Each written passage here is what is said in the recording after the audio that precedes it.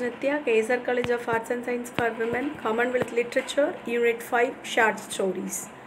First story, A Scarf by Carol Shields. Carol Shields, he was an American-born Canadian author, born in the 1935 and died 2003. His famous novel Stone Diaries, and for that he got US Pulitzer Prize for Fiction and Governor General Award in Canada.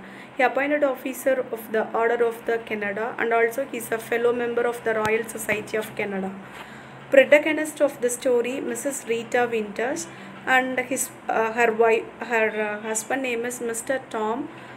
Nora, Nancy, and Chorus, these role the daughters of Rita, and she's a writer, and one of her friend name is Kindlin, who is this lady means dream collector of journal.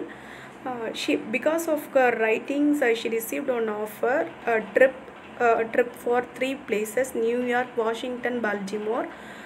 She visited those 3 places, and there she bought one scarf for her sister, for her daughter Nora. Whether she got that scarf, she bring that scarf to her home or not. So that is the twist of the story. Actually, what we are expecting, the same thing it is going to happen. So it will be a question mark. So destiny will decide everything. So what is going to happen next? This is the theme of the story, Scarf. Next story, Killing Time by Nasibu Muvanku. His full name, Rasnas Aha Nasibu Muvanku.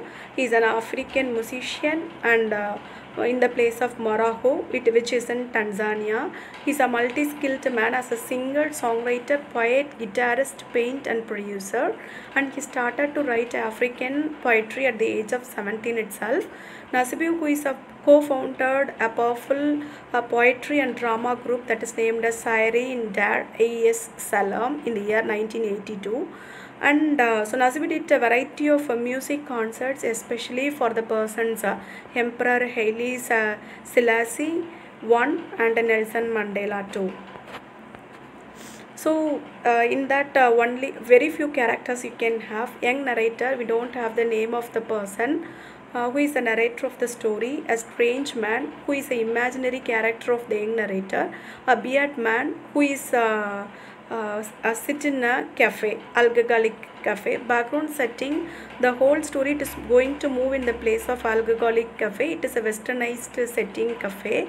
In that cafe, it is filled with full of drunkards, noise and smoke like a mist. The background setting is there, and jazz, 3 kinds of jazz music repeatedly they are playing. In that time, young narrator who can strangely look out what is happening in the cafe. During that time, there is an imaginary character who can appear in front of him. He thought that person is a real man, but actually that is not real.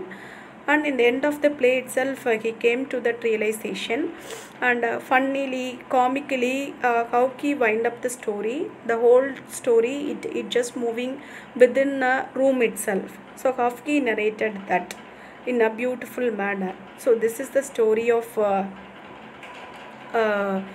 killing time, and the narrator he thought that someone is killing their time in the alcoholic room, but actually here the young narrator who kills his time because imaginarily he created the character of strange man. And here Nasibu, who used the magical realism with the post-modern technique in the story. Thank you.